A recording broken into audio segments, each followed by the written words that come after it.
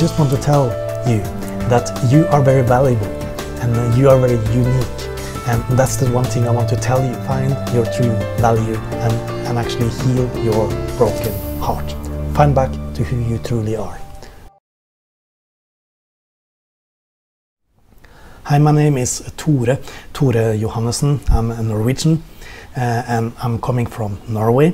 But I'm actually working in northern Thailand and also in Myanmar towards a people group called the Shan people. And I'm also married to a Shan lady. And we want to share the good news. We want to share the good news for the Shan people.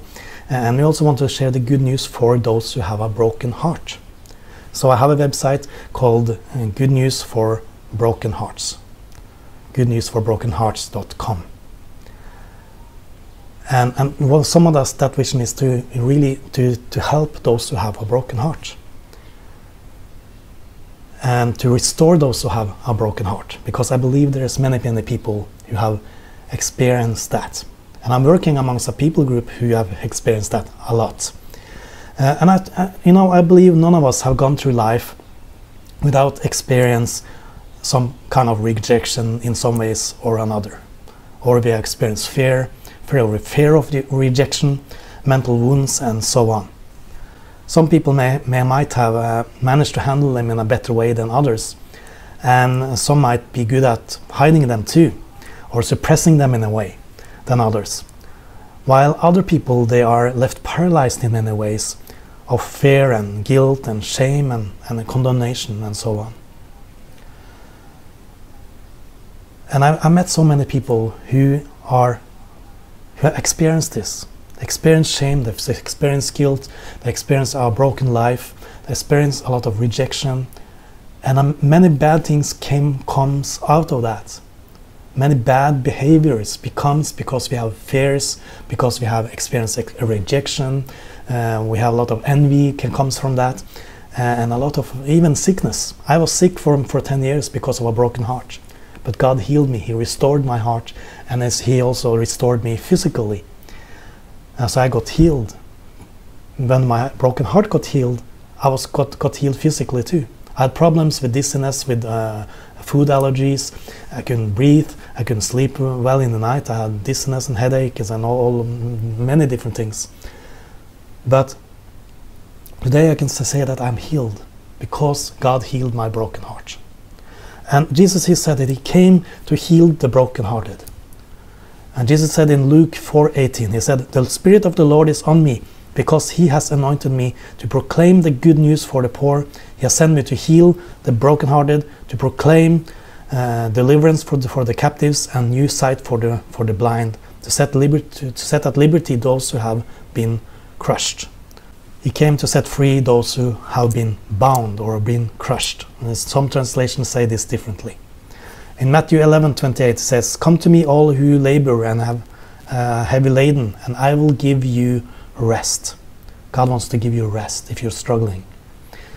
Psalm 147:3 says, "He heals the brokenhearted and binds up their wounds." So God wants to heal you. He wants to bind up your wounds. I am not a psychologist, but I'm a teacher of the Bible. I'm a Bible teacher who has some experience in this topic, but I believe with all of my heart that the message that Jesus had and the Bible has is the solution and healing for all pains, for all things that we have in our life, even physically, like sickness and things like that. That Jesus is the answer. And I know it sounds like a cliche, and I heard this thing, and I even preached this to myself, and I kind of didn't feel it was true sometimes. But I said this, that Jesus is the way, He's the answer for the world today. and it's kind of a Christian cliche in many ways. It kind of feels like it sometimes. But for me, it's not a cliche anymore. It's true. Jesus is the answer. If you don't really understand who you are. And as I said, this is not a cliche for me. Cliche. It's a truth. It is truly a truth for me. I believe this with all of my heart. That Jesus is the answer. If you truly see who God is and who you truly are, it will heal your broken heart, and it's the solution for all things in your lives, even physically. It is the solution. It is a healing for the whole body. The Bible even tells us that. The Word of God is a healing for the whole body. And your mind too. It will give you a sound mind. If you understand the truth in the Bible, it will give you a sound mind. God has not given you a spirit of fear, but a spirit of power, love, and a sound mind. To have a sound mind, to have a mind that is sound. And the gospel means good news. But unfortunately, many people have not been presented with the good news. They have often been presented with a religion or a perverted image of God that often bring condemnation or condemns people and gives you rules and gives you rules that you feel that you cannot reach up to. And this have often the opposite effect of healing your heart. It leads to more heavier burdens and more striving. It leads to more oppression. It leads to more condemnation, and it leads to more broken hearts. If you try to follow the law and think that God is pleased with you, if you are managed to follow the law, if you think that God is pleased with you, if your behavior, when your behavior comes perfect in every ways, you need to see the truth about who you are right now. And that's the thing you need to see. And there's two things I want you to see through this teaching. One thing is that you need to discover who truly God is. That God is not looking at you to try to find fault with you, as many people do. They think that God is a person who tries to find fault with you, looking at you and try to find what you are doing wrong. But God is not looking at you and trying to find out what's wrong with you.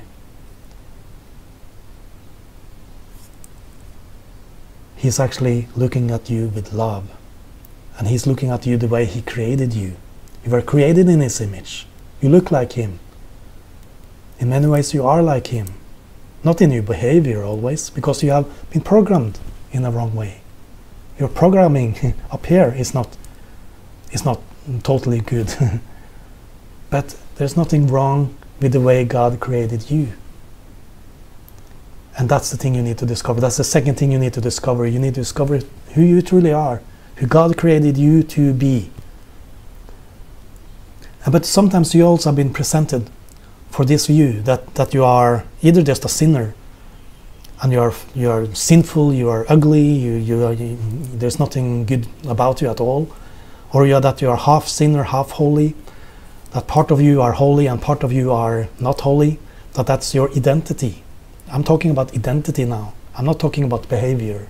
I'm talking about identity. What is your true identity? And you know, God is pleased with you. He's pleased with you because you are His son, you are His daughter, you are valuable. And He created you that way. You are created in His image.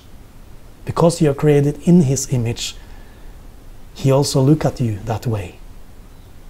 And that's why He's pleased with you. He's not pleased with your behavior, I don't say that. But He's pleased with you as an identity, as a person. He is pleased with you. And that's you need to see. And the Christian life is actually about discovery. I truly believe healing and restoration, to restore the broken hearts and human lives, is a discovery of these two important truths. Who God is and who you truly are. Discover that God is love. And discover that what it means that you are created in the image of God, and that you are His son, you are His daughter. And the life together with God, that is the Christian life, is a journey of discovery about who God is and who you truly are. And it's not a struggle and it's not a heavy burden, but it's a joy and a rest. If you really see it, if you really truly see it, you see it's a joy and it's a rest. And if you carry heavy burdens, or feel that you're struggling to meet demands, or feel that you are depressed and condemned for all maybe sins you have done, you still have a journey in front of you. a journey of discovery. You have just a journey to walk, and you're not on this journey alone either, because God is there, right beside you, right now. He's there right now to help you, to guide you, with this discovery, the journey of discovery. He's there right beside you, and He wants you to discover who He truly is. Jesus has set you free from all burdens, but you need to discover the truth about the freedom you already have. You have it already. God has made everything finished. When Jesus said it was finished, it was finished. It was done. Everything was done. The only thing you need to do is believe and trust. It's about trust. Trust in what the Bible says is truth, and discover what is the truth, and trust in it. Trust it. You need to see the truth, but you also need to trust the truth. Many people see the truth, but they don't trust it. You need to trust it too, and that will heal your heart. And freedom begins when you see how much you are loved.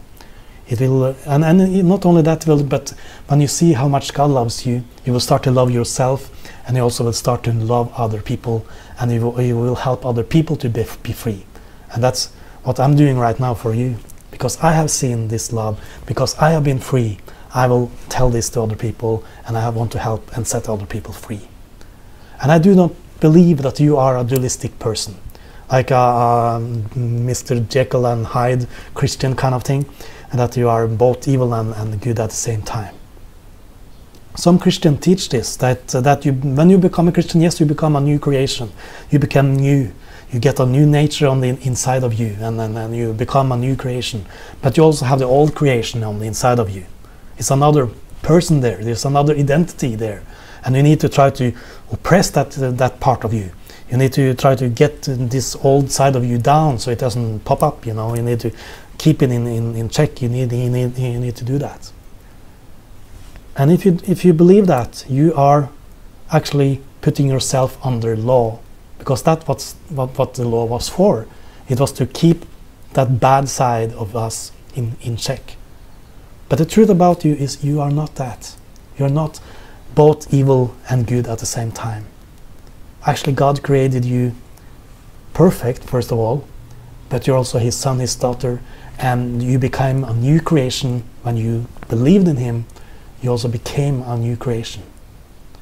And this is available for all of those who believe. You became a whole new creation. I don't believe you have two identities. And I still also believe there is something called sin. And I believe that's a reality and it's a power. But sin, this is very important. Sin is not you. And it's not a part of your identity. It can have formed your identity. It can have programmed you in many ways.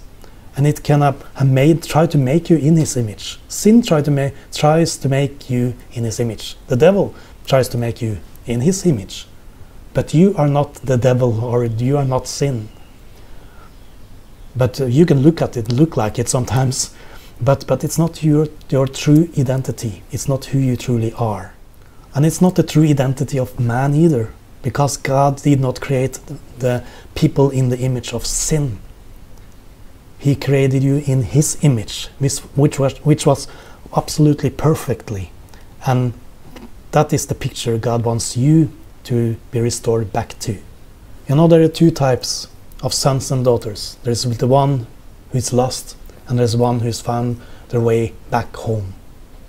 And many of the people who have found their way back home, they need to renew their mind about who they are too. But the people who are lost, they don't know who they are at all. They're still created by God.